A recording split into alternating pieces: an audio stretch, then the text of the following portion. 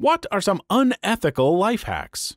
If you have to bury a body, do it vertically. Satellites look for 6-foot-long holes and mark them for investigation. Also, bury the body under a dead dog. Sniffer dogs will mark that spot, and when they dig it up and find the dog, they will mark it as a false positive and move on. I remember this being posted on Reddit before, and an ex-investigator chimed in to say that it is procedure to keep digging when they get a false positive. If you're flying somewhere and realize you have something that won't get by security, turn it into lost and found. Go pick it up when you return. Police terminals.